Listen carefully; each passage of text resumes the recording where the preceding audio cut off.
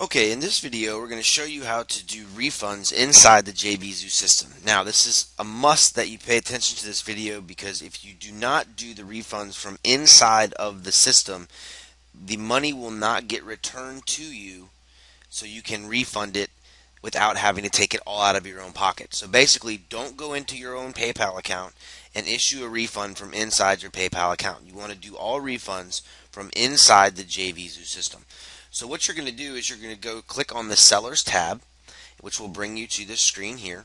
And whatever refund, whatever product it is that they want to refund from, you're just going to click on this link here.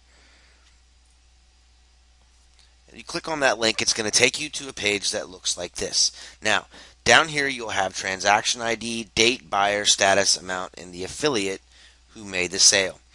You will click on the link of the transaction ID, and once you've done that, there'll be a big red button that says refund. All you have to do is click on that button and the refund will be done. Very simple. It takes all of about 2 seconds to do, but you have to make sure that you do it from inside the system. Alright, so real quickly, one more time, whatever product it was that you wanted to refund, you go ahead and you click on that.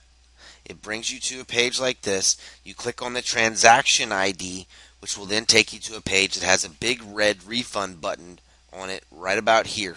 You're going to click on that refund button and you're all squared away.